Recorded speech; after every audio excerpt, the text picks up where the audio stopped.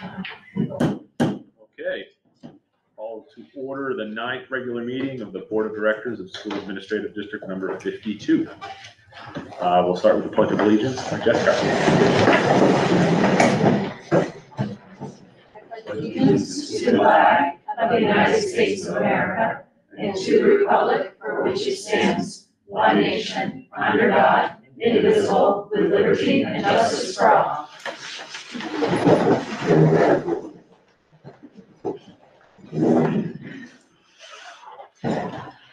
Okay. First order of business is to act on the 8th regular board meeting minutes from December 14th. Does anyone have any comments, feedback on these minutes? Seeing none, we move into that unanimous consent. I'm going to start off tonight with a report, and it's pertaining just very specifically to item 8.2, and you'll see this approval crossed out and acknowledgement written in. And I think that's associated with our first readings of policy. I think there's been a few times where we've had first readings and the motion has been to approve those first readings, but there's been substantive feedback. And the notion of approving something that we are still going to revise significantly felt odd. And we've talked about it and kind of looked back into our policies. And really, if you look at policy BGR, it says really the first reading is an acknowledgement of first reading. And if you look at MSMA's kind of policy workflow, you'll see that they show quite a bit of work being done, in the drafting and the subcommittee process. It gets sent to the board for a first reading to receive feedback, potentially be revised and come back for actual action. So whether that's approving or what have you. So just here on forward, I'm just explaining that wording change, and I think it makes a little more sense as well. That first readings will happen. The motion will be to acknowledge that those first readings have happened. Feedback, if there is such, and proposed changes or revisions, certainly we'll still be amending those motions to acknowledge the first reading and perhaps make changes or what have you as the board desires. But it won't be a motion that is to kind of approve the first reading, if that makes sense. Any questions on that? Go ahead. Are we still voting on proposed amendments during that first reading? So yes, so it's still a motion to acknowledge, right, which would still need to be voted on. Okay. If we don't vote to acknowledge it, we would still not have had a first reading. And if there is specific board action that needs to be taken as a result of this first reading and discussion, then we would still need to craft motions, whether it's an amendment to the motion to acknowledge, to have those directions or what have you. Yes, would need to be voted on as a motion and discussed. Hopefully that makes sense. I think you would have liked this, Peter, if you would have been. I'll explain. Works for me. Yes. As I mess it up, you can correct me. Okay, so we'll move on from that to the public comment period. And just to remind folks, our board meetings are conducted for the purpose of carrying out the official business of our schools. It is important to note that the board meetings are open to the public. However, they are not public forums. At each full meeting of the board, time is allocated to provide opportunities for citizens and employees to express opinions and concerns related to the matters under consideration by the board. These comments shall be within the guidelines set forth in policy BEDH, public participation at board meetings, and copies of the policy are available on the district website. I just want to highlight a few of the following points from policy BEDH. That is that the chair is responsible for recognizing all speakers. We ask that speakers identify themselves by sharing their name, town of residence. Each speaker will be limited to 3 minutes to express their views. Speakers should direct all comments to the board, specifically the board chair. This is an opportunity for the board to listen to the opinions of the public that relate to school and education matters, but it is not intended to be a conversation or a debate of issues. We know that school-related issues can be emotional. We ask that civility is maintained. We will not permit profanity, gossip, defamatory comments, shouting at one another, or comments that disparage or attack individuals or groups. The board is faced with many important issues, so for the sake of efficiency, the board discourages duplication or repetition of comments. The board will not permit complaints or allegations against staff members. We certainly care about these concerns, but they are personnel matters, which the board is not permitted to hear in public. If there are complaints against staff, these will be handled appropriately through our complaint policy, KE. So to reiterate, these are just the highlighted key points. Please refer to policy BEDH for a complete description of public participation policy. And with that, is there anyone that would like to speak?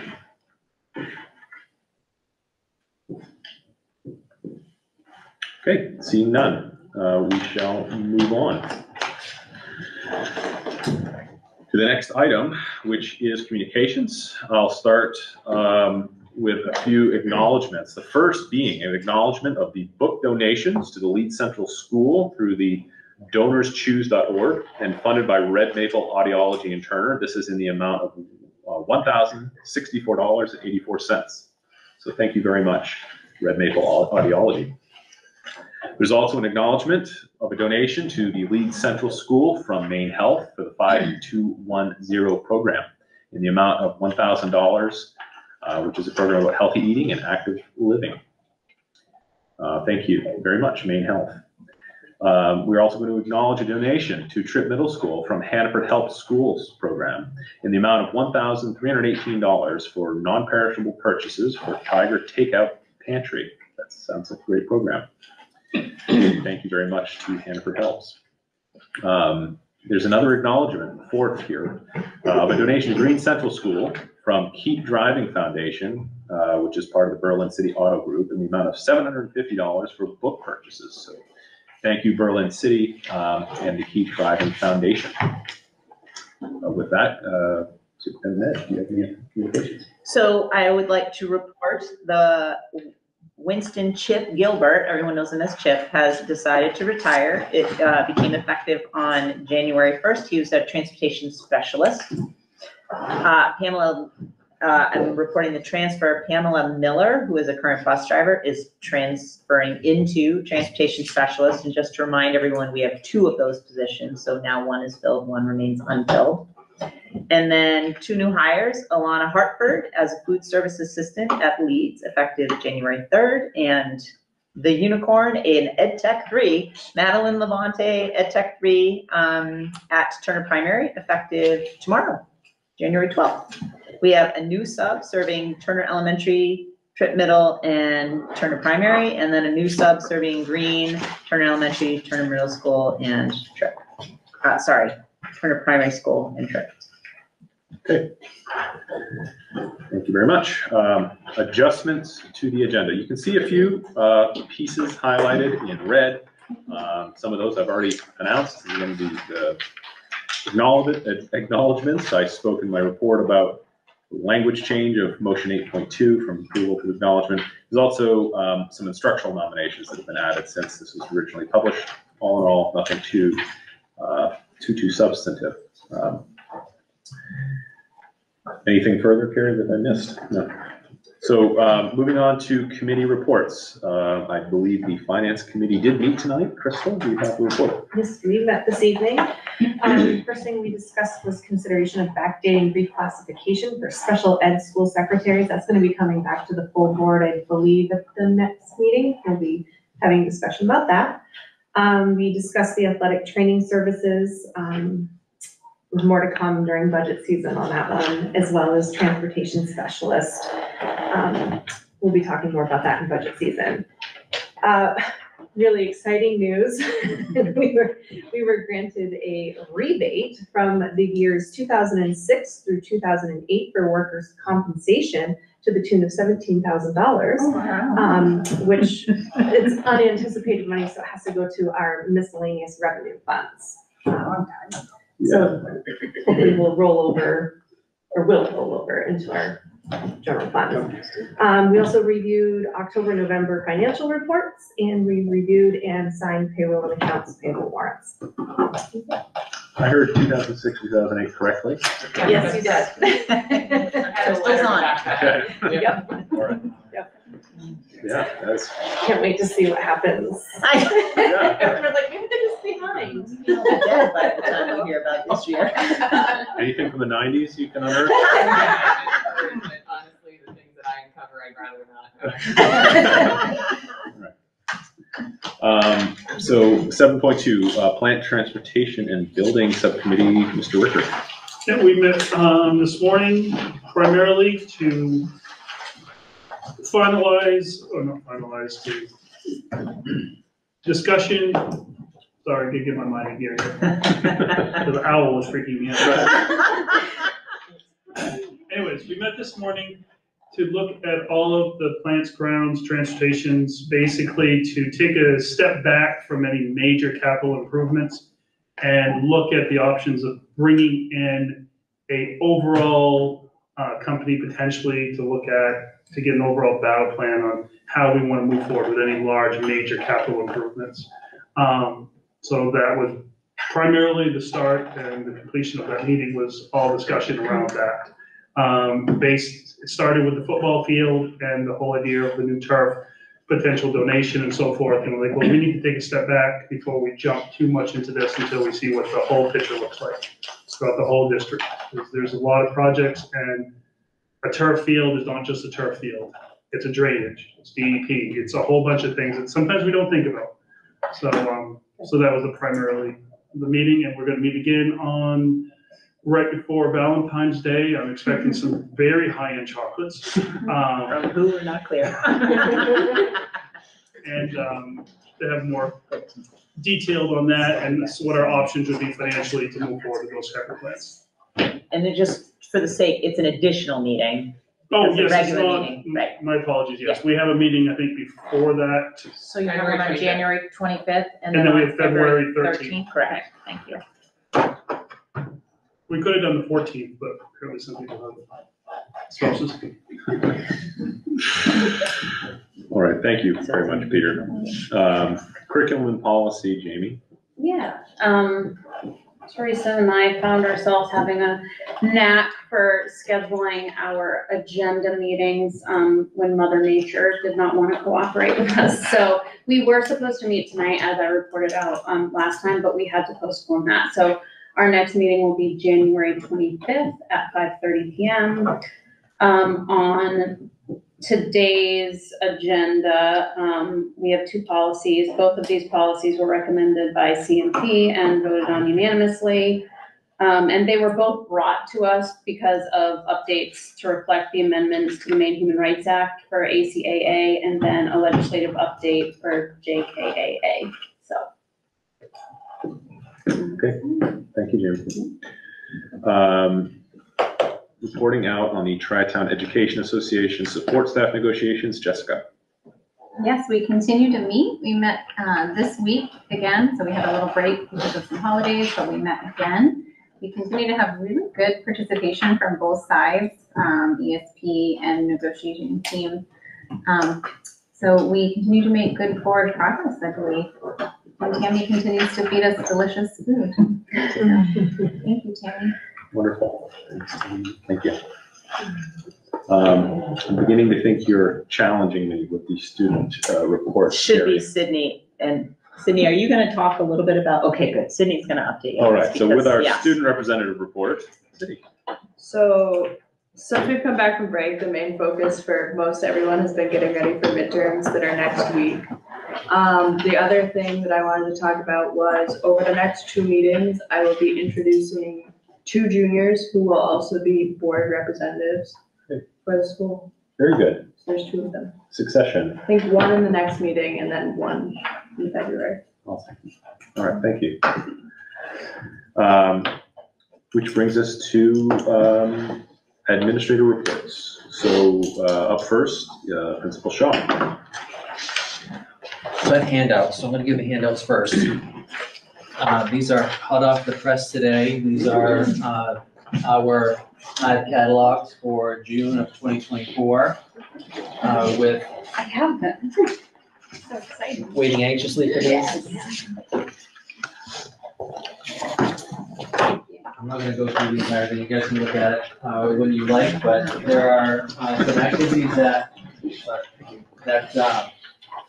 are similar or the same as we had it in the catalog last year, and there are some new ones as well. And we're looking at having students begin the sign-up process in the next few weeks. I'm sorry, Carrie wants one. Well, Joe wants one, actually. We'll start the sign-up process in the next couple of weeks. We'll put a Google form out for students. They will be able to pick several. I think last year we did 5, and we do our best to get students who were one of the top 5 picks. Last year we were able to do that for virtually every student got one of the top 5 picks. So it worked out really well. So that is a lot of thanks to the faculty and staff for pulling that together, and Miranda Mishu for putting the catalog together. So that's our Hive catalog. A couple of items of interest that I wanted to point out. We picked up a couple of ed techs. I mentioned it in the report that you have. Mrs. Drysdale has been working with K-Tutor. Where is she? K-Tutor, that's right? K-Tutor is an outside organization that helps to find ed techs. And we've been able to pick up a couple over the last couple of weeks, which is huge for us. We've been without them for basically the entire year. So they were exceptionally anxious to start with us. I'll just leave it at that. They came right in and were raring to go and have fit right in. So that's been good. Additionally, you will notice in postings coming up in the next few weeks, a world language teacher that we started to search for at the start of the school year. That didn't pan out, so we stopped the posting because it just made more sense to do that. We'll be reposting that in the next few weeks, along with an academic support at Tech. Other items of interest, the 10th graders went to the career fair last week down at Central Maine Community College. They again had 40 or 50 options to pick from. They picked their top 3 or 4, and every single one of them got their top 3 choices. Whenever we talked and had conversations with whatever career that was, and there were small group conversations. They would ask questions and get an idea of what the career is.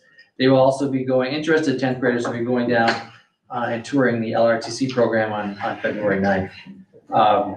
But in a couple of weeks, next weekend, the 19th and 20th, will be the musical SpongeBob the Musical will be happening in the auditorium. I've been watching the set as it's been getting built and been listening to rehearsals. They are getting a little anxious. My understanding is they're getting a little anxious because they've missed some time due to weather and whatnot. So, but they're confident they'll be ready to go for next Friday and Saturday. And 2 other things, as Sydney mentioned, next week is midterm week. I sent out an email to parents today with the midterm calendar with an asterisk next to it. This is entirely weather dependent. So we'll see how it turns out next week, whether or not that is the actual schedule that we follow. But that was the one I sent out today. And then last but not least, today was the first day of the Letter Reading Challenge. And if I read the information correctly, this is year 9 of the Letter Reading Challenge.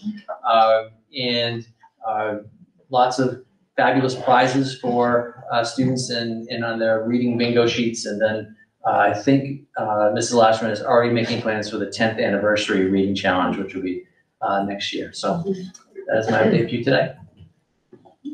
Thank you much. Any questions for Principal Shaw? Okay, thank you. Up next is Principal Parker from Green. Good evening. Probably the most exciting piece of news that we have for Green, I'm going to pause on and I'm going to defer to Superintendent Ned because I'm very confident that is in her report this evening. So there was a lot of excitement recently. No, that's okay. That's all right. That's all right. Yeah. But that's kind of like our big headline, and that's what we call a teaser, right? But another interesting point are the GCS student ambassadors have begun their work, and this is a very, very enthusiastic group. We figured we'd be meeting bi-weekly. We've met every week so far, and the kids are really excited. We were able to take some school climate survey information, and the kids worked through kind of a data analysis. This is anonymous feedback, and kind of figured a game plan on how to address some of the needs and the concerns from the student feedback. So we're very excited, and the kids are thinking about posters, public service announcements, connections with other classes. So it's really neat to see kind of the organic process sort of unfold. And speaking of our school climate survey, we would like to thank the families of Green. This first iteration of our school climate survey for families, when we opened that up, we did do a full court press on that. We ended up with feedback from 111 families from Green Central School. That is quadruple what we got for feedback in the spring of this past year. So we want to just thank all of our families for giving us that feedback, and results were quite good too. So that's my brief report. Does anybody have any questions? Thank you. Thank you, Doug. All right. All the way from Turner tonight, Principal Levesque. So we were supposed to have a big holiday happenings week right before vacation. And I went out and got all the supplies for it the Friday before, which was really helpful because then we didn't really have school that whole week. But we did, so I already had these prizes. They were like holiday themed. For our ugly sweater contest, what I did instead is I randomly selected like one student from each grade. And one student was like, I didn't even try and I won. So that, I don't know, that made my day. That's awesome. And then also during that week, we're supposed to have our book club go up to the high school to meet with the high school book club and read or share our holiday themed book, A Nancy Drew Christmas. So we are now doing that at the end of January. So we'll still do it. It was a really long book, and my book club still hasn't finished it, so it kind of worked out well. Yes. And then on student leadership groups, we also had a lot of interest in that. So we have too many groups. We have grades 3-4 group that meets every Wednesday, and then a grades 3 or 5-6 group that also meets on Wednesdays during their lunches. And then once a month, we have a group called Student Voice. And that was just all of the students that applied to be on the leadership, and I couldn't say no to anybody. So just our way of doing it. And one of the ideas that came out of that was a hot chocolate bar that would be part of our PBIS program. So students who turned in 3 or more Wildcat Pride cards were able to get a hot chocolate. I was picturing we were going to do this at lunch. I thought it was going to be so laid back. I would take the 3 cards, and then each kid would just get what they wanted. It was not like that, and at first I was like, we'll do it every week. Now I said, we will do it like maybe one other time. That was exciting at least. Thank you much. Any questions? Okay. Thank you. All right. Moving on, the Assistant Superintendent Report, Gillis. Okay, so I wanted to provide a few updates from my most recent presentation on our Gifted and Talented program.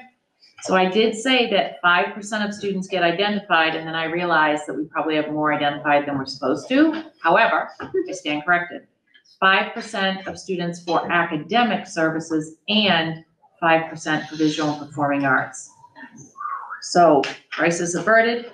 We are well within what we need to be for regulations. And also this week, the academic selection committee met and we reviewed 27 referrals that were teacher referrals, parent referrals, and student referrals. So that was very exciting. And that's what I have for an update. Very good. Any questions there? Okay. Thank you. Moving on to our superintendent's report. So our last meeting was December 14th, and a lot has happened since then that has impacted school, just so we're all clear. So I'm just gonna go over a couple of highlights. One, we were supposed to award the Patience Normant Prize before Christmas, but we had to postpone that. So we did come over to Green, and thank you, Anthony, for coming, and to Tammy and Bree and Anthony for serving on that committee and providing the feedback for us. And the prize was awarded to Tammy Anderson, who is a 6th grade teacher here, has been teaching in this district since 1989, and is a rock star. So, as Doug said, she got weepy. We really surprisrised her. She got weepy, and he's like, "What?" It's like, I've never seen her get weepy. She's not really, I mean, I've only met her a couple times, but I've been around, and she's doesn't strike me as a weepy person. So it was really exciting, and she was really proud to share it with her students in her class. So it was a fun moment. Was she okay to receive it on pajama day, in her pajamas? That was the, yes. $5,000 in your pajamas? It was pajama day at Green. So that was sort of like, great, I'm wearing my pajamas. Yes. Thanks so much. Yeah.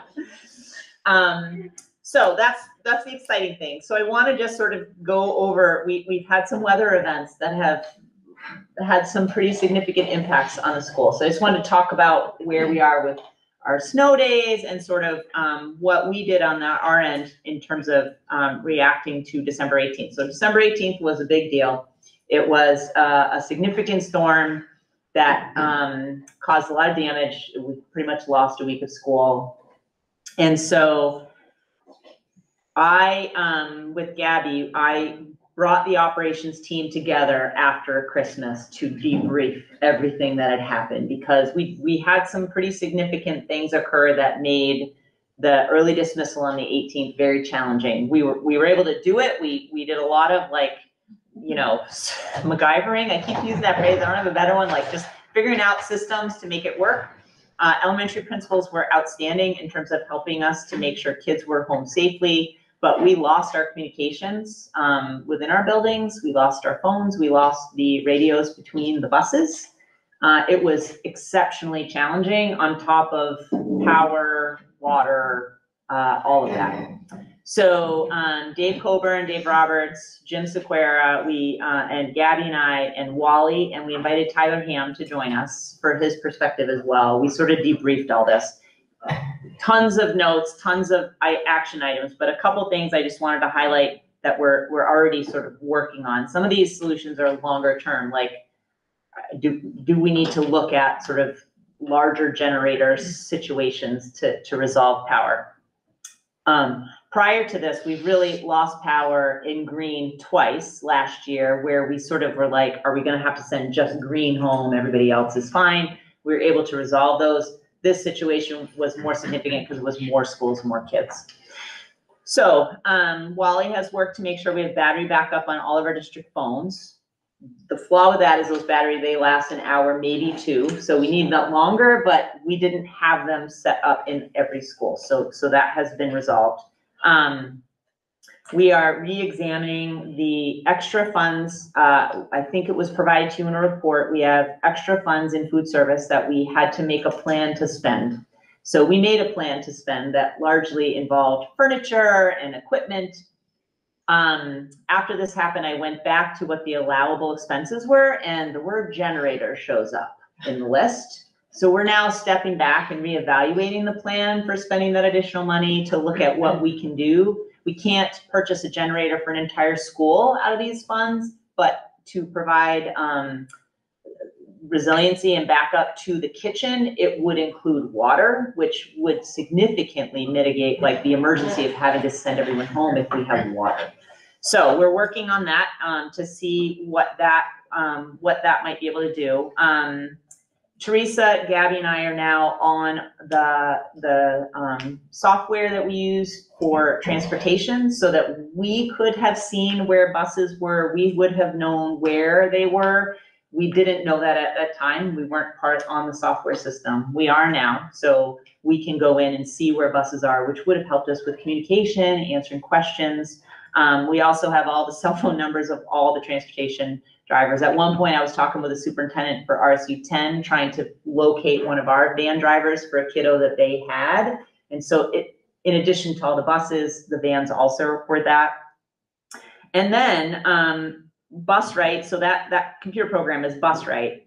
Jim is gonna be working, Busright, the company, representatives of the company are gonna be coming towards the end of January to do a bunch of updates. And at that point, we'll be ready to pilot, allowing parents access to that system to be able to see where their child's bus is using the app, which on that day would have made a big difference for families who would have been able to have that information. So we've got, he's gonna get that set up, we'll pilot it, see what that looks like, and be ready to roll that out. So I think those are some immediate things. We got a long list of other things. Dave Coburn's got a lot of work to do with his crew, and coordinating with principals to make sure that emergency lighting is working and those kinds of things. And there's larger issues that, you know, may have budgetary impact, but may also be long-term planning projects. But we've made some progress on some of those immediate things that came out of this. So in terms of our calendar, with the 2 days we had no school in October, we have actually only used 4 storm days because we don't have to make up those 2 days in October, they were waived. So our calendar has 5 storm days in it. And after that 5th day, we go to remote learning. So with that 5th day in our future, when we came back from vacation, sort of the first thing that the principals and I and Teresa talked about was getting the remote learning plans in. So I'll be sending out a family newsletter tomorrow with calendar updates and sort of remote learning is coming. And then the principals are going to be working on communication after that for individual schools, teachers communicating with their families about what that plan will look like. So as opposed to last year, which was a scramble, if you recall, you approved remote days in March and we ended up using 1 and it was a scramble. This time we have more time to sort of plan ahead and be ready for that. So those are all the things that happened since we've been back from Christmas. Okay. Very good. Very good. Any questions for Carrie on that?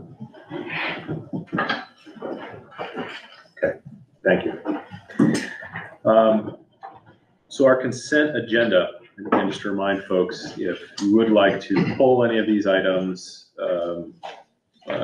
it's simple as making us aware of that after I've read through. So our consent agenda tonight, these are items to be acted upon collectively, unless the board member asks that a specific item be acted upon individually. We have the review and adoption of superintendent recommended job descriptions, 811, 812, 813, 814. I believe Carrie outlined these in her report. I did not actually say anything about them. She did not, but we have the Dean of Students from Leavitt Area High School, job description, school nurse, pre-K through 6, school nurse, 7 through 12, and a lead nurse. Item 8.2 is consideration and acknowledgement of Curriculum and Policy Committee recommended first reading and acknowledgement of revised policies. There are 2, 821 is ACA harassment and sexual harassment of students and regulations, ACAAR, student discrimination harassment, and Title IX, sexual harassment complaint procedures. That's at 8.22, which is JKAA, the use of physical restraint and seclusion, and regulations JKAAR, procedures on physical restraint and seclusion. So as there, Do you want me to provide any information? I totally forgot yeah, about this. Sorry. It's all right. Is there any of these items that folks would like to pull? Yes. 8.2.1.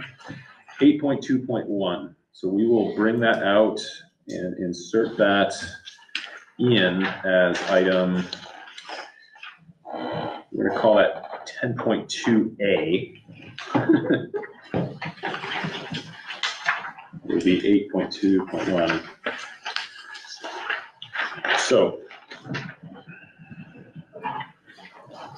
just to reiterate, that is the consideration and acknowledgement of curriculum policy recommended first reading and acknowledgement of revised policies. That is ACAA harassment and sexual harassment of students and regulations, ACAAR, student discrimination harassment, and Title IX, sexual harassment complaint procedures. We're going to pull that out. Otherwise, the consent agenda would stand. All those in favor of the consent agenda?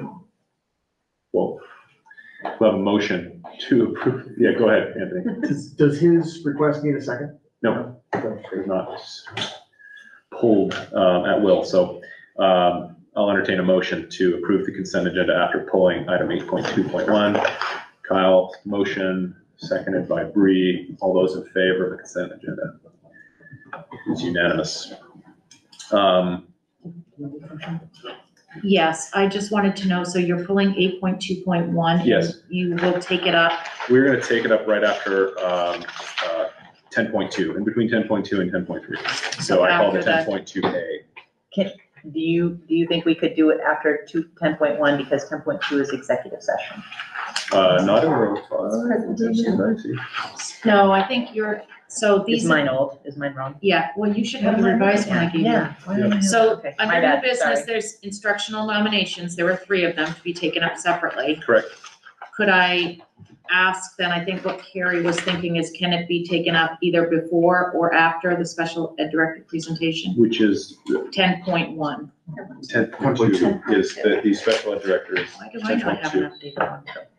Okay. Oh, okay, maybe, all right, So- hold on. We are going to go right after Okay, got it. Mr. Drysdale's presentation, but before our executive sessions. Did Sorry. neither one of us have the Yeah, right ones? you gave me, I don't know what happened. Sorry about that, It's all okay. right. It's all right. Everyone, we shall move on to item 10.1, which is the instructional nominations to be acted upon collectively after nominations have been read by the superintendent. So, Carrie, any nominations? 1 second. Sure.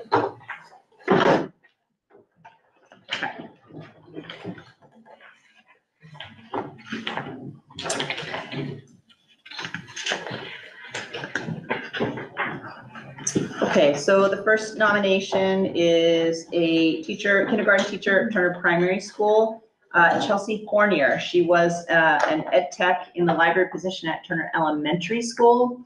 And this is the position that Lindsay Holst was in before she transitioned to Dean of Students. So Chelsea was an awesome ed tech 3 working in the library and has been subbing in this position in the kindergarten class since we started in the new year, has experience planning whole class lessons, integrating science and social studies, and is fitting in very well so far in that transition. So knows the kids, knows the things that need to happen. The second is, and that is a 1-year position, so we will open this up in the spring. The second position is a nurse at Turner Elementary School. The nurse that was there resigned, I think her last day is Friday. So Chelsea Davies is a nurse. She's coming out of, currently working she's worked at Central Maine. Orthopedics, right, yes, yeah. Has a wide range of experience, but hasn't been a school nurse before. So this is gonna be a good transition, but she's got kids in the system and is looking forward to that. This is not a 1-year position, primarily because nurses typically are moving out of the nursing field into the school system. So the search tends to be the way it would be regardless of the time of year. So this one would be a permanent position. And then at Leeds Elementary School, we have, where's that paper? Don't have it. Charlotte Swanson. Do you guys have it? Okay, so it didn't get into my packet. Charlotte Swanson, who is coming to us from a special ed position at Lisbon Community School. Has a ton of experience in areas of behavior management, has a master's degree in that area, and Shannon knows her from her previous work and was very excited when she reached out to say that she was interested in coming. I think, Kyle, you're somebody who likes to say good people bring good people, and I do believe that we are starting to experience that. So she will be transitioning, and she is pending certification as well as the nurse pending certification. Yes. I'm just looking for clarification. When it says, I always get confused by the 1-year thing because of the calendar year versus school year. So this is a school year position, so in the spring, you will be opening it up for a position in the fall. Correct. Okay. So this will be to finish the school year Gotcha. in the open position, and then it will be posted in the spring to begin in August. Okay. And these people will be welcome to apply. Right, yeah. Great. So before further discussion here, let's get a motion on the floor to collectively act and approve these nominations that were just read by the superintendent. Point of order, Yeah. or something. Sure. Does it matter that Charlotte Swenson's has not been signed by the superintendent? So let's get the motion on the floor, Okay. and then we can continue discussion around it before we take the vote. Thank you, Peter. Is there a second? Crystal? All right, now we can open discussion, and I think we just heard that. Carrie? So we were finishing the paperwork today on Charlotte, and I spent the afternoon at a conference in Portland, and I think that's why it's not signed. So it will be signed when I'm back in the office tomorrow. Thank you. Thank you for asking. Pending certification and signature. Please, superintendent. Yeah, nothing's happening without a signature. Any other points of discussion on this? Okay. All those in favor? It is unanimous. Moving on, item 10.2. Our presentation from the Special Education Director, Ms. Drysdale.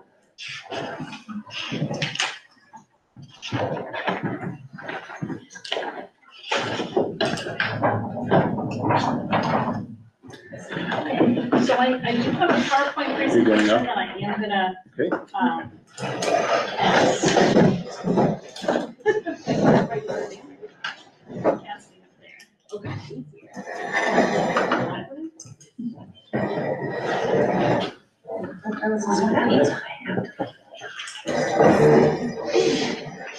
So good evening. My name is Rebecca Drysdale. I'm the Director of Special Education here in the district. My presentation this evening is going to review special education data, because that is something that I think we make a lot of decisions around in our department, along with some of the challenges that are associated with that data, and then solutions that we're working on as a district to address those challenges. All right. So this is a graph that I have shared with the board before. These are our historical representation of students over the last 7 years, in ages 5 to 20 years old, that receive special education services. As you can see, in the last 3 years, our student numbers have increased to about 98 students, and they continue to grow. We do have projected numbers up there for 2024 and 2025. As of this school year, we are also obligated to service students up to, not until they're 20 at this point, but now up until their 22nd birthday, being able to program for them. For that population of students, it's not in our community, it's not a large population of students, but again, our obligation is extending.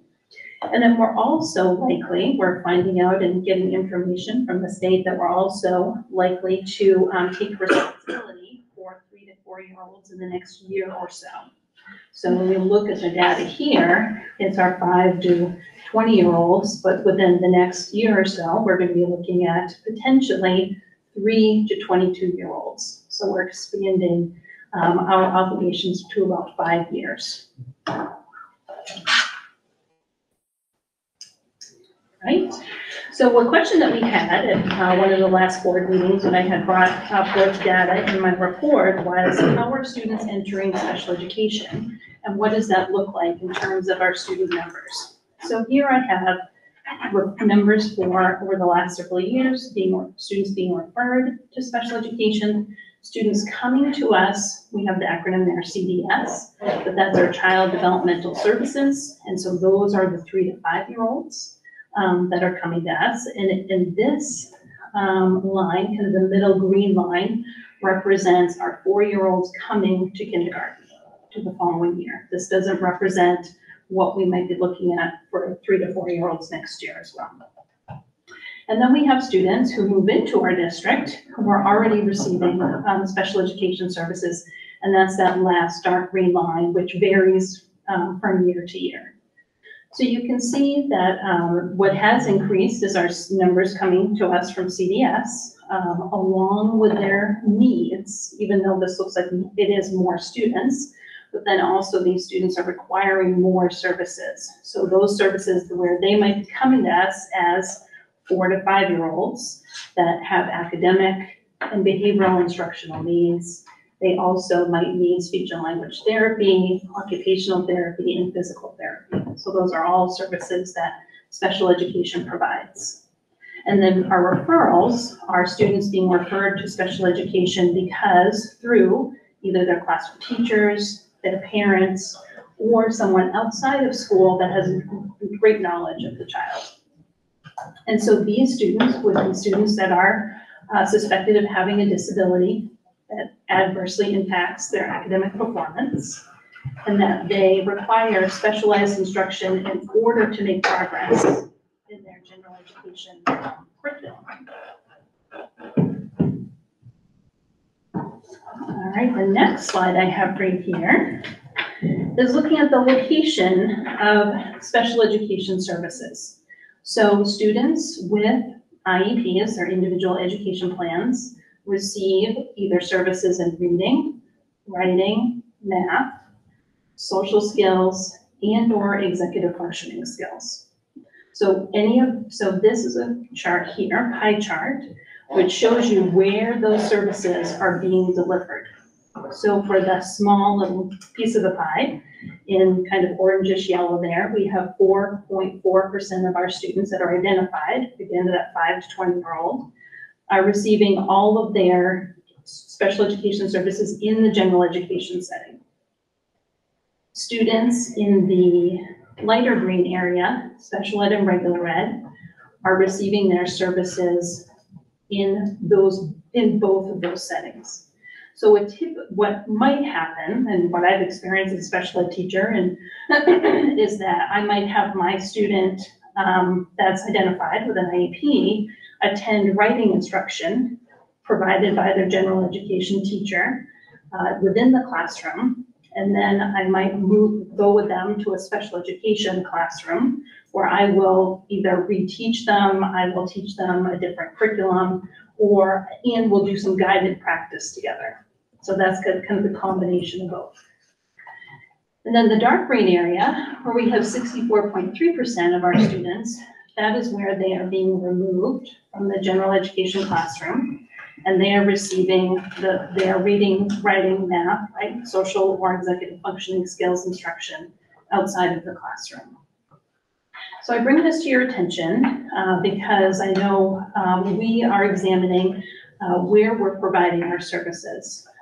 According to the special education law under IDEA, students with disabilities have a legal right to receive their special education services with their non-disabled peers, which means within the general education classroom. And as you can see from this graph, that is something that I think we're falling short on as a district, and something that we need to start examining to be able to support our students. In the graduate work that I've been doing, I've came across a study of 11,000 students in the United States who had received instruction in the general education classroom and received their specially designed instruction in the classroom. After a period of time, they demonstrated higher achievement.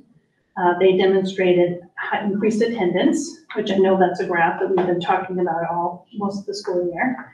They have also shown to really be able to be closer to closing the gap so that they may not leave special education moving forward later in their school career. So those are all pieces that we would hope for all students to be able to perform along with their general education peers to the closest extent possible.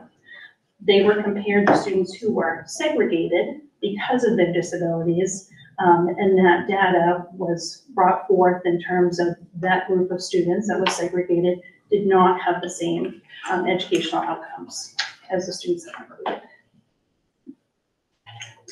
Go over to the next piece here.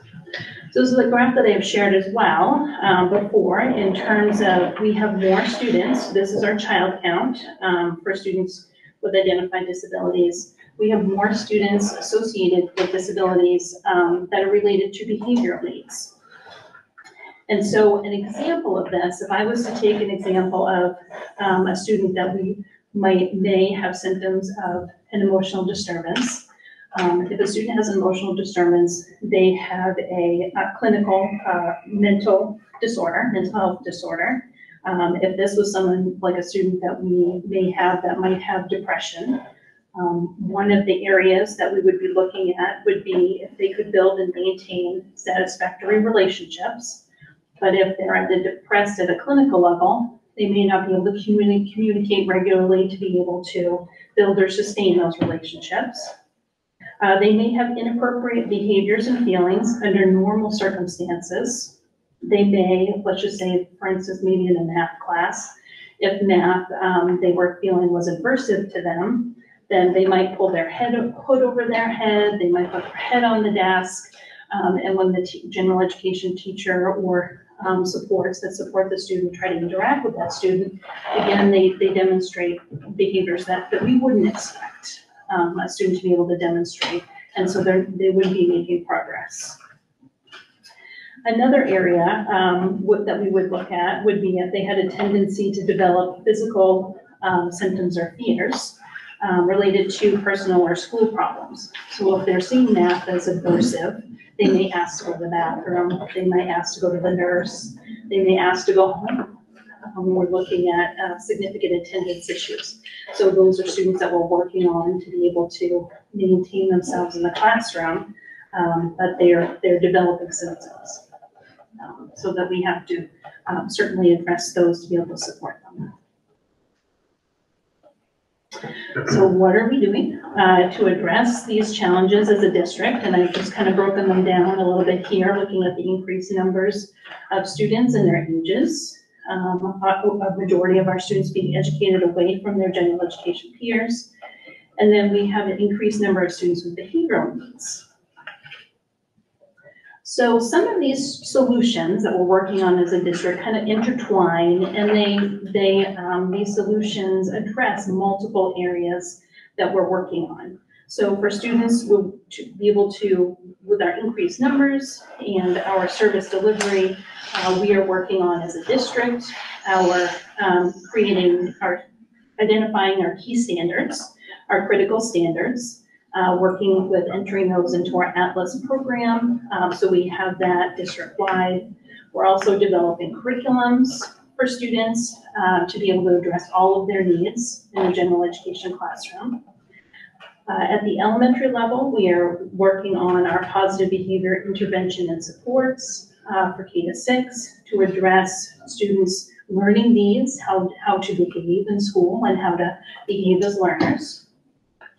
We have, over the last couple of years, we've been working on purchasing and then providing training for our specialized interventions and training for reading, writing, and math. Again, our social skills and our executive functioning skills. So we have those research-based materials for teachers. We're also examining our administrative structures, and we're looking at the increased age span. We're looking at more students in our classrooms and how to best support them, which may have budget implications coming forward in this budget season. And then we're also, very exciting, I really value outside set of eyes, being able to give us some information and feedback on how we can improve to be able to support our students. So I've reached out, we're going to be partnering with the University of Farmington to complete a special education audit with a group of our staff.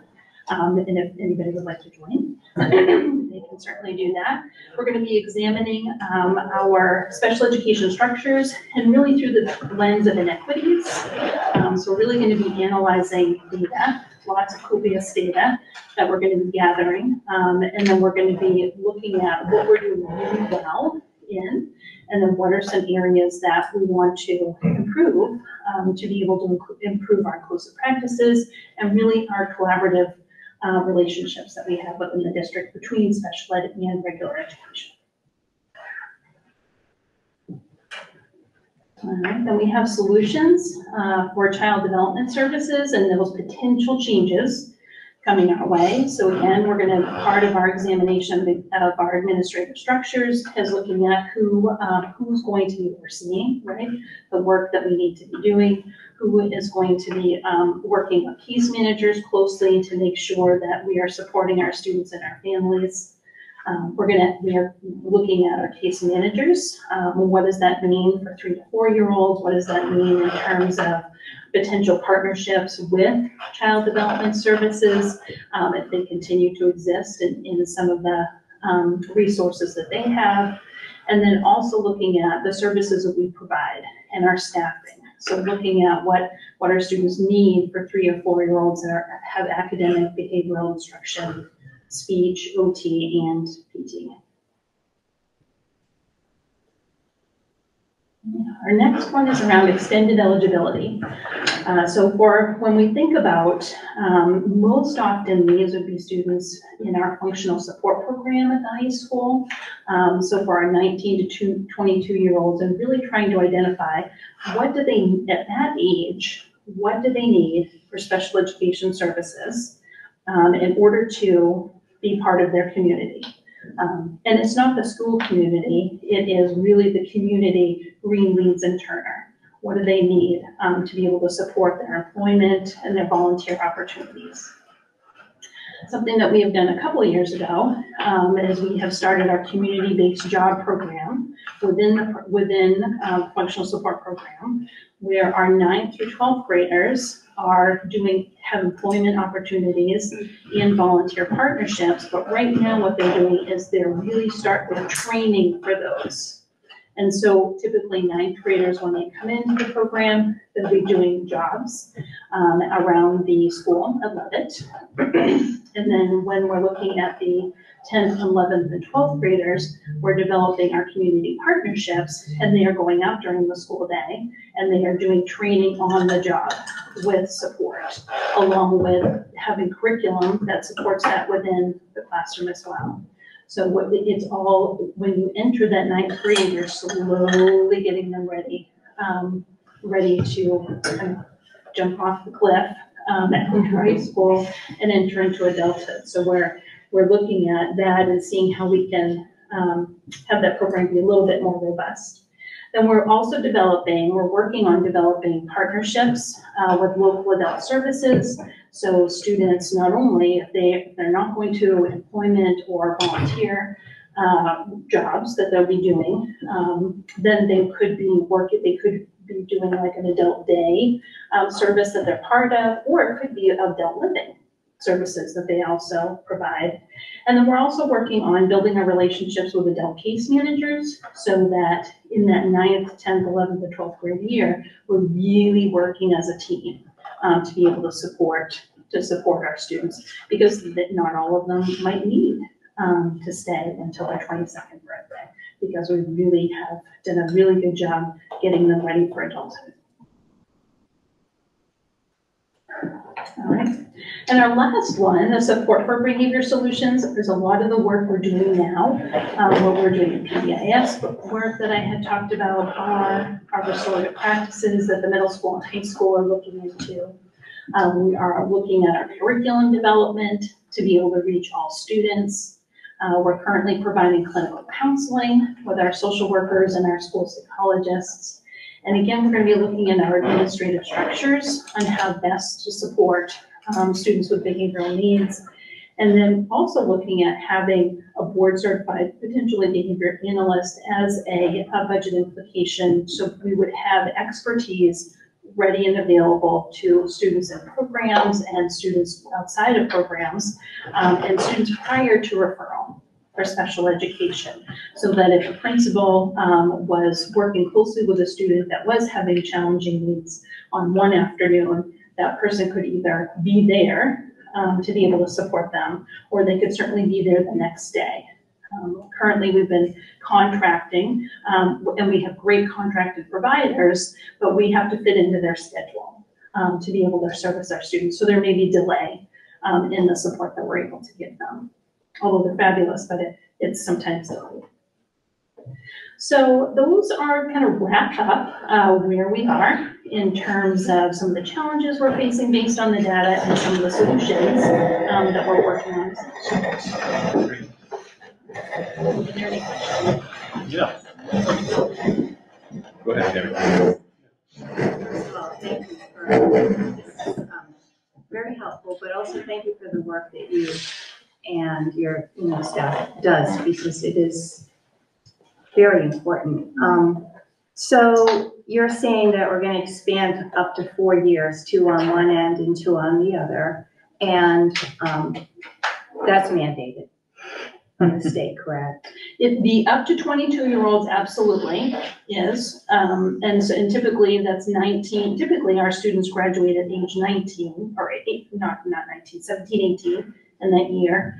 So those would be several extra years that they would potentially be with us. And then we are learning as a district of administrators what it may look like for 3 to 4-year-olds. I know we've been hearing it for several years. I remember coming to the board and talking about being responsible for 3 to 4-year-olds, but every time we're like, okay, we're getting a little closer, and I don't know how to say it in all seriousness, it's probably where the closest we've ever been to at this point being responsible. So, where the services are delivered, the actual environment.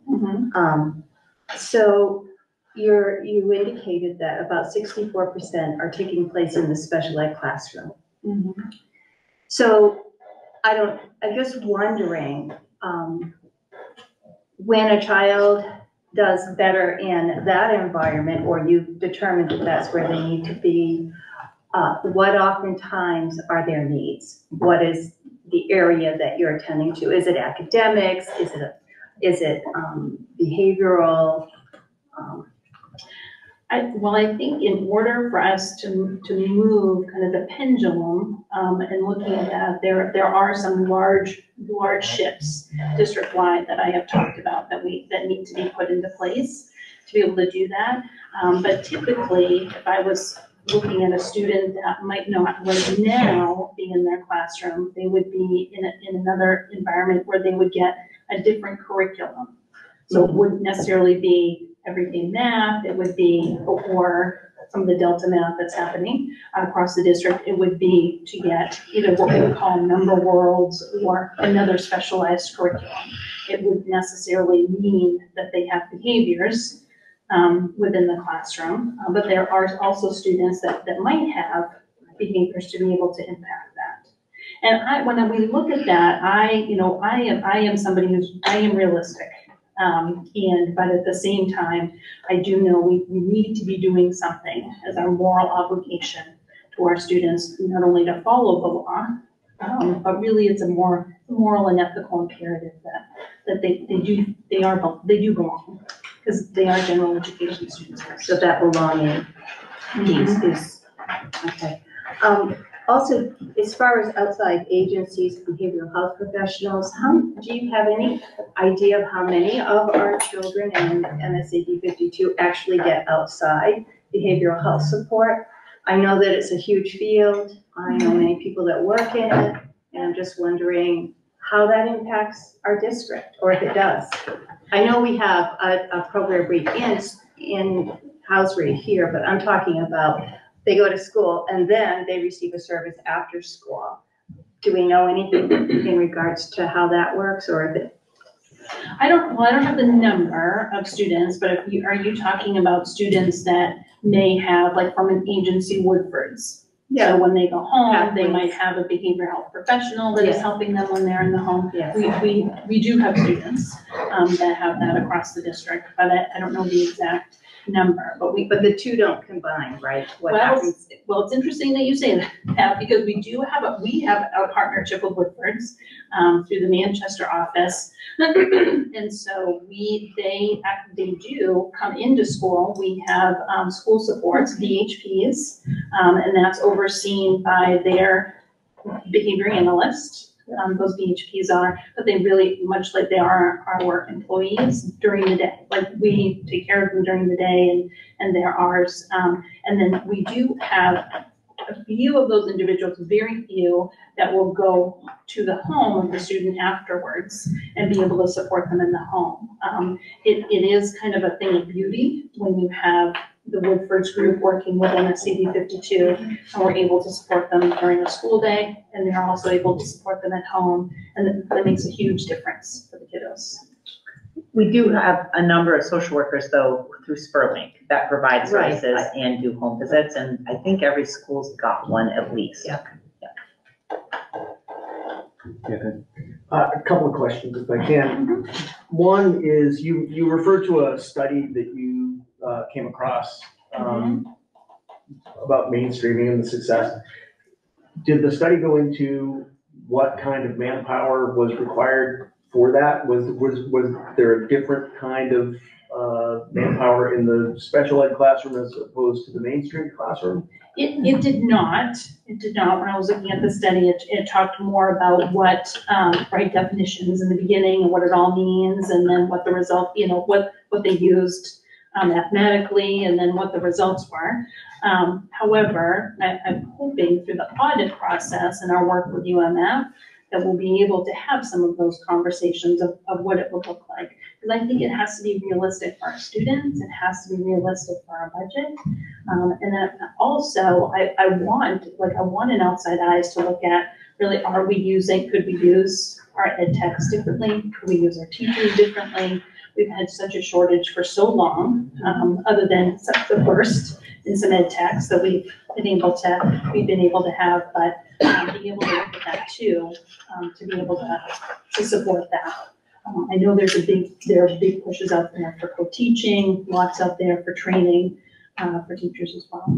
Thank you. And my second question, I don't know, might be better directed toward Carrie. If the state is mandating that we expand these services, will the state be expanding what they give us for these services?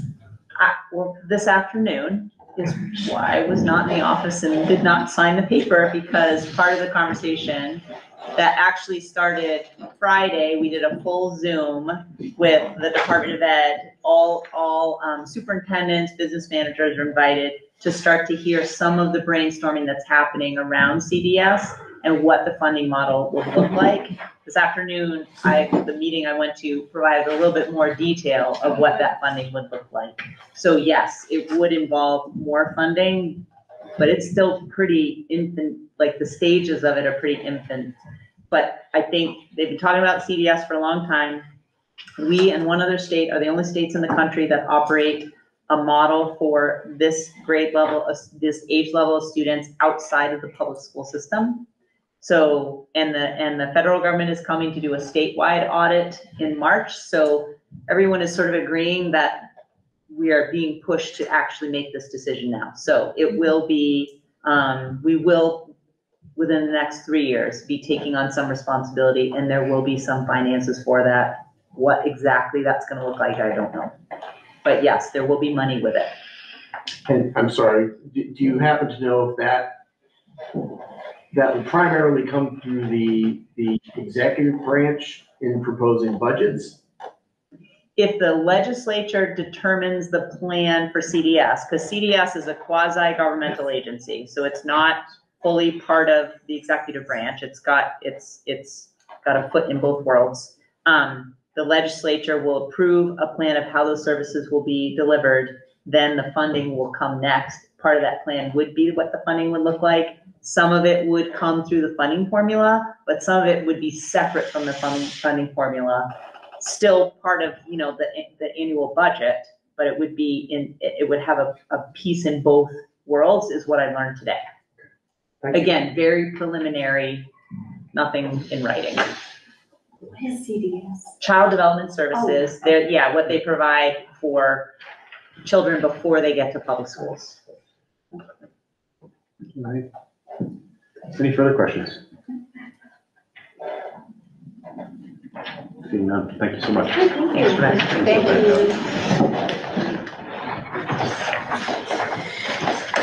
All right.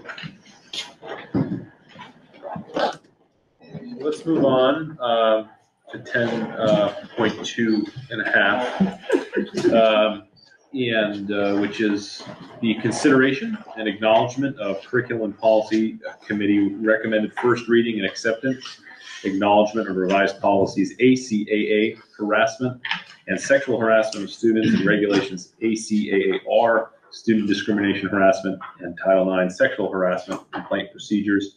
Is there a motion to acknowledge that? So, Mr. Ricker, second. Yeah. Kyle, and discussion. I don't know if it makes sense, probably first to start maybe by a quick statement from our policy committee. This came from them unanimously, but any Sure. ability to kind of summarize what has happened? Yeah, absolutely. So, we had a great discussion about this in, committee. If you notice up on page 14, the very last page, the reason why this came to us to be updated, because it was just revised in 2022, was because the Maine Human Rights Act was amended. So it just was a legal reference. However, in our discussion, we did make a few changes. Mostly references and then further defining it for clarification on page 3, really just kind of simple edits. And then the big thing that we added, and I wanted to, really make sure to make this point, is on page 6, 3A3. So the sample policy, the previous policy, and most of the policies from any of the surrounding districts, it actually doesn't make any mention about parental notifications. And we know that, the board has had a lot of discussion about that recently. And we just wanted the board to know that we had, listened. And so we did on page 6 add in that parental or legal guardians will be notified when appropriate. And so that was one of the additions. And I think that's really it. The rest was kind of semantics and definitions. I don't know if Anthony or Bree has anything else they want to add that we had edited on this. I think we took out a small bit of wording that was recommended that was not in the law.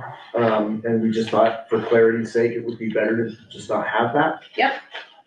And I believe that the reason that it says parents and legal guardians would be notified when appropriate is because there are some legal situations where perhaps one of the people involved might be a parent. And so there are some situations where it really would not be, and the most succinct way to kind of state that in policy was, we thought this way, but I'll hear arguments otherwise, perhaps.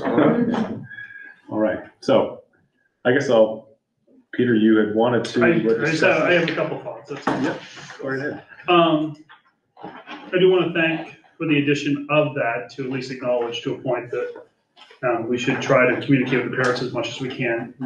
I'd also like to say that I'm sure whenever possible,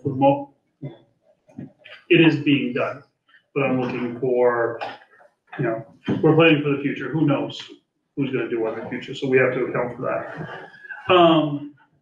One of the first things that popped to my mind, that's added there to inform parents and guardians to discuss support measures and so forth. But there really still is nothing in there, even with the, if appropriate, added to it, to inform parents and guardians when an action takes place, which I realize would lead to support measures in the end anyways. But I look at this, that this policy, if I'm not mistaken, accounts for everybody in the school district. All minors, from from pre-K up till they leave us, seniors, as well as staff, but I'm more worried about the minors.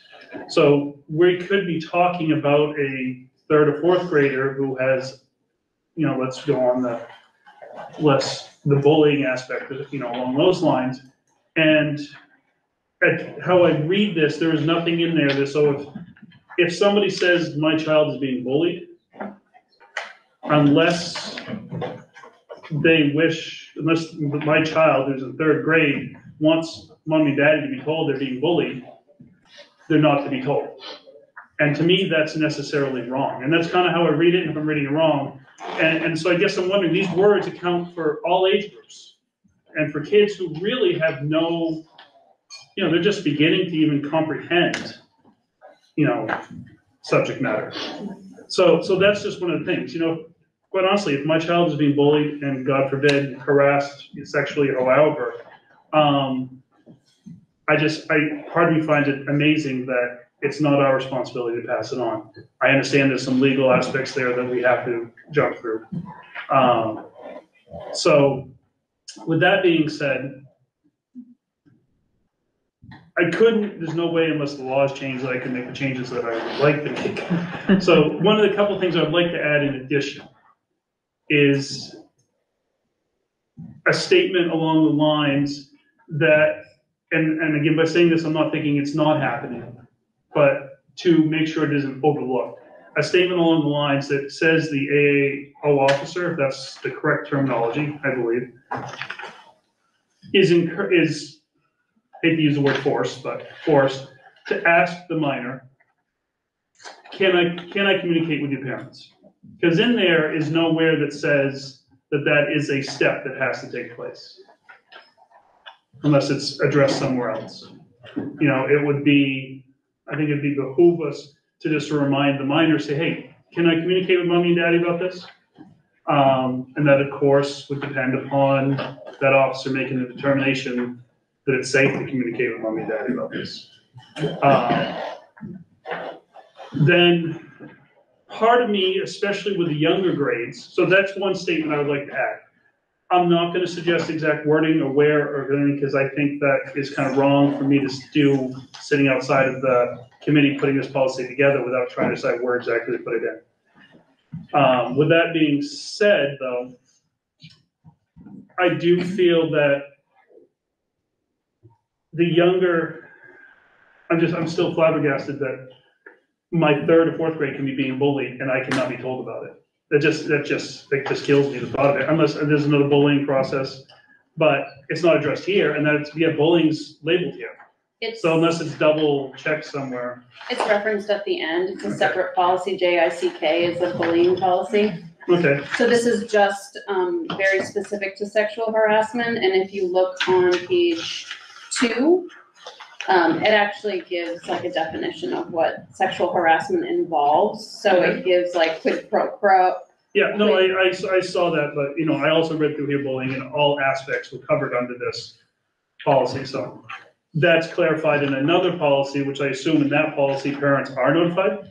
I cannot say for sure what that is without having it in front of me. So again, we're not 100% sure it's covered in there, but bullying is addition to that somewhere else. So, but then my 3rd or 4th grader could be having another 3rd or 4th grader doing something inappropriate to him, nothing to do with the parents, and I'm not being told because that 3rd or 4th grader says, no, don't tell mommy and daddy, I'm going to get in trouble. That is a problem in my world. But I realize that we have some guidelines and statutes we have to try to jump through. Now, that being said, it is the determination of the AAO officer, as well as other people who are trained in this, to make a determination, okay, regardless of what the child or minor says, I need to address the parents for a safety concern, or however the exact termination is. It's their final call. That's what they're trained to do. So, and I think any of these times that my child, as long as mom and dad's directly involved in the harassment, the safety of the child is there. But right now we're talking about one person. So this is my second thing I'd like to potentially look to add to this. My first one was a statement that ensures that at least the AAO officer ask the minor, can I talk to your parents about this? The second one is when there is a decision being made that the issue at hand, regardless of which harassment it is decided that they can't communicate with the parents because they don't feel it, comes to the level of a safety issue, and the kids say no, then I'm not sure that that should be left in the hands of just one person.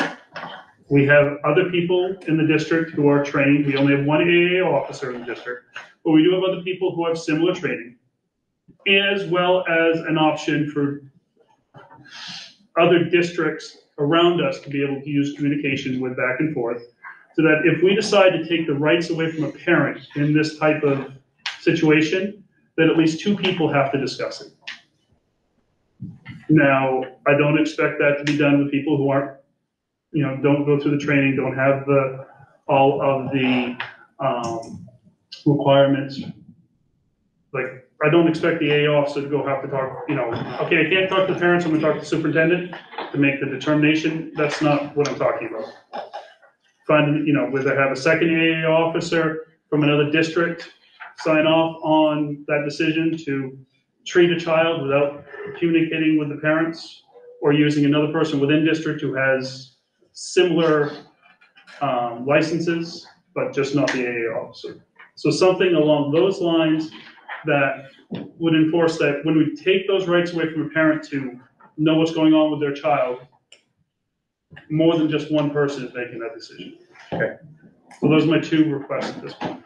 And my understanding is that, the memory serves me, you had outlined that in the email you had sent. Yes. Just, It was a couple of things that I've kind of rethought and tossed away. okay, those two main points, okay. Those are two, actually, one is new, not in the email I sent, and one is yes, part of the email. Okay. Anyone with further discussion on those points? I think, Sorry. I think the only thing. Hold on, I don't know who was first there. But Oh, no, go ahead. I didn't even see you. Go ahead. Okay. All right, go ahead, Jamie. I think, I had pulled the actual law that is referenced here, just because I think it's important that we understand the legal implications of all of this as well. And I'm not an expert on that at all, so I'm sure that the Title IX officer probably can speak more to that. I wish she was here, but, so 20-A, chapter 201 is about privileged communications. And it states a school counselor or school social worker may not be required, except as provided by this section, to divulge or release information gathered during a counseling relation with a client or with the parent, guardian, or a person having legal custody of a minor client. And the exceptions that they list are the client's condition requires others to assume responsibility for the client, so they're not cognitively capable of making decisions on their own, or there is clear and imminent danger to the client or others. And so this specific one, as you can look at the back, is just kind of steeped in legal references, and I just have a lot of hesitations to amend something with all of these legal references without having expertise on such legal ramifications. I think that's how I feel. Anthony. So a couple of thoughts. One, the proposal to have a second person help make the determination, multiple people might be an interesting way to approach it, but I think if you have two, you have the potential for a deadlock, which I think we would want to always have an odd number, because that way it's at least going to be, you're going to have 2-1 or unanimous, right? So that's just one thought. The other is would it be satisfactory or worth considering? We've got the sentence on page 6 of the follow-up policy, which says coordinator will meet if the alleged victim is, and their parent, legal guardians when appropriate, right? Would it be worth it? Would it be would it answer your concerns if a sentence similar to that were ported over into the section on simple harassment rather than just in the sexual harassment procedure?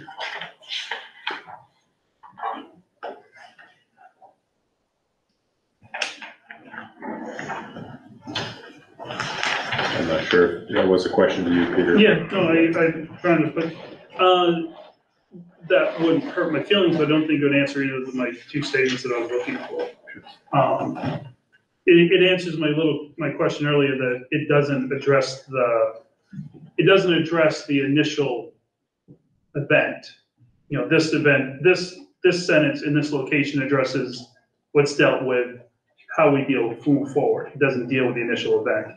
So it would, it might address that issue or move it on. If I can, I'm not sure that that's true. I mean, if there has to be a report, this seems to say that when there is a report, if there's a student involved and they're the victim, then this procedure must take place. So I'm not sure we can notify about anybody if we don't know that there's an event that's being reported. So I think that would, if we simply find the appropriate section, I wonder if that really that would be fine. And again, I think it's covered to a point. My concern, my two requests that wouldn't address that. Okay. But I have no problem with that, but this wouldn't address. So I think the requests have potential reaching implications into law. I think they have. The second one, I can definitely see where they would have with potential. I'm not saying it does, but I think there's potential for it. I also, think it would be important to consult with our current staff that deals with these issues, before making some kind of large change like that. And I think, I'm a little torn between exactly how we do that, whether we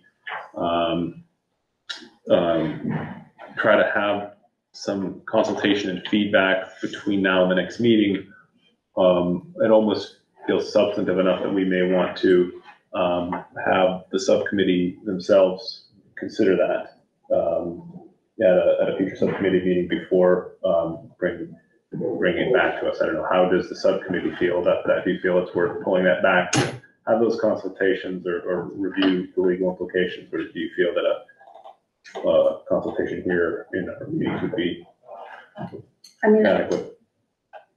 Would the consultation have to take place at a subcommittee meeting? Would it be possible to reach out via email or phone to the Title IX officer and get thoughts on that and then bring it back to the board? Yeah, I mean, I can see back and forth occurring, and I think that could be a lot of back and forth into details in our primary meeting that I think is personally almost better suited for our subcommittee's work. But Jessica. So I'm just curious, before we ask that of our subcommittee, if it would be worthwhile to see if that's what the overall board request might be. 100%. So I don't know how we go about that. Someone would have to, but go ahead. Can I make a motion to vote on the policy as it is recommended by the subcommittee? Yeah, so right now the motion on the floor that we're discussing is to acknowledge the first reading of this policy. And so I think to move forward, what we need is really a motion to consider.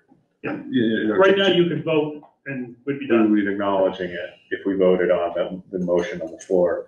But I think what we really need is someone to make a motion to review and incorporate the requests that Peter is suggesting right now. Okay. So that, go ahead, Anthony. I wonder if, I would find it very helpful if I could dive back into this a little bit. And I wonder if a short recess would allow some time to do that. People could take care of other things during that time. And then because I almost wonder if it would be easy enough to just slide something in. Anyway, so that it's just a thought. My sense is a recess, even to potentially solve it, might not solve it. I think there are some things that we need. I think there's some consultations that need to be had if we're going to move forward with these recommendations. So I think what Jessica is suggesting, that we take an action to actually consider what Peter is suggesting, that we should be directing those things to be formally considered by either the subcommittee or by us as a board or administration between this first and second reading. So I would make that motion, or. okay, so Peter is making the motion to investigate those 2 points and incorporate them. Is there a second to that motion? Anthony is second. So any further discussion around that motion before voting on that? Any clarification? There was no specific wording made, so I'm just going to amend the. Just motion.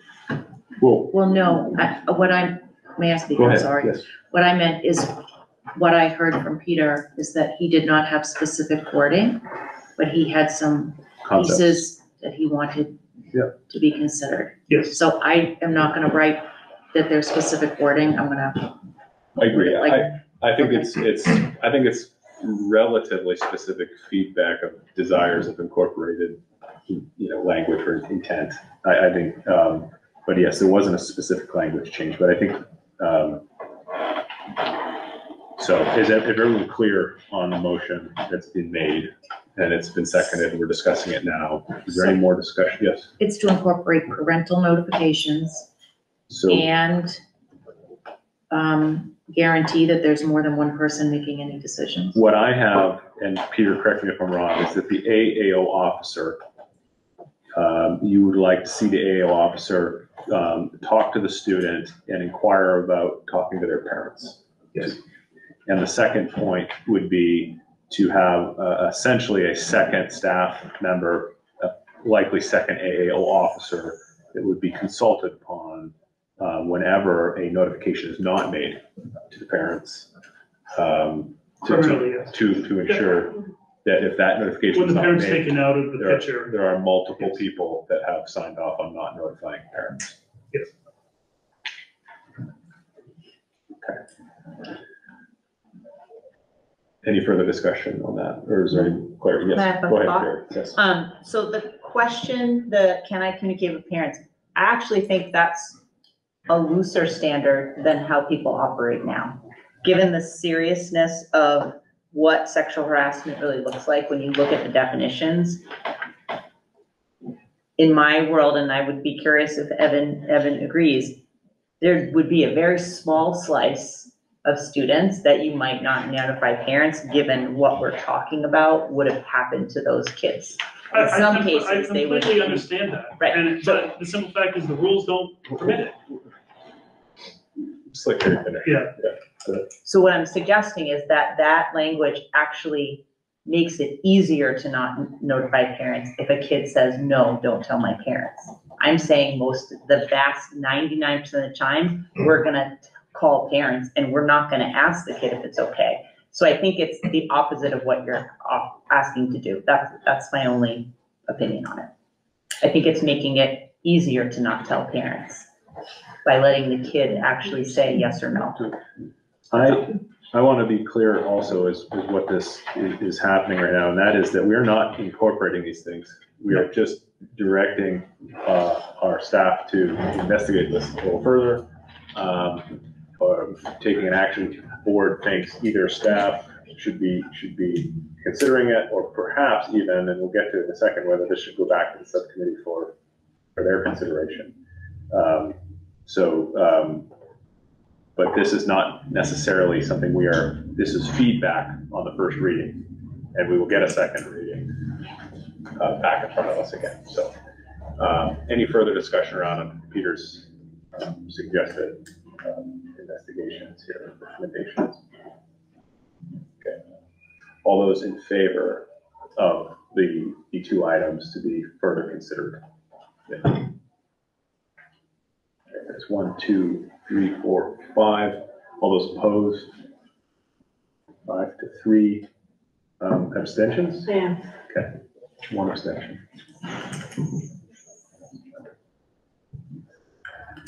Okay, so with that to be considered, how do we consider it? Should it be back in the subcommittee's hands, or should we keep considering this in our meetings? I feel that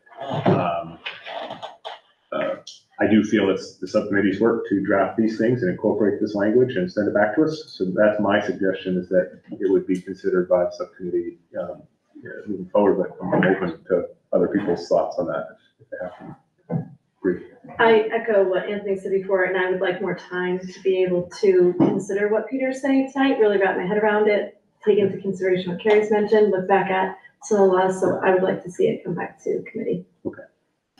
Go ahead, Kristen. My only concern is that it went to committee and it came back unanimous, and now there was a concern. So if that should happen again, I'm not sure it solves the potential problem. And again, you might notice today I changed approval of first reading to acknowledgement of first reading. I kind of dove into why we're doing multiple readings in the first place. And I think that a lot of where I landed today was that first readings are that. It's a first reading of the board, and the point is for the people that drafted that proposed change to hear feedback from the full board. And I think that's what we're providing today in a definitive way with the vote we just took. And I think this has the potential to change language in a way that may need to be well thought out before it comes back for second reading for us to act on it. Go ahead. And just to also kind of make a statement to what you're saying is that it may not change. Right. But it just gives us a chance to like dive back into some things. It's been a while since we've looked at this, right? And so it gives us a chance to take all these comments, and it may not end up changing anything, but it could change. But I'd like to not rush one way or the other, and just have a chance to take 5 or 10 more minutes in committee to go over it. Do we have a motion for this to be considered by the subcommittee? By Bree, seconded by Peter. Any more discussion around that? No, Go ahead. I just happen to have BGR in front of me, which is the policy making. And, yes. And it does say right in it that if further consideration of the policy comes up, it can be referred back to the policy committee for further research. So it seems like, the policy committee's following our own policy. Yeah, right. And you, like we said, it may just be a few minutes. We may be straightforward feedback. Yeah. Anyway. And we'll reach out to the people that Peter had suggested. Right. So let's take a vote on that motion to send these directives back to the subcommittee for further consideration. It's been moved and seconded. Actually, it's voted on. No, not yet. We voted on the direction, but not how to handle it. So it's going to go back to subcommittee if we all vote on it. So all those in favor of sending it back to subcommittee? Okay, that is unanimous. Sorry, Jamie. Yeah. All right. Hey, Joe. Yes.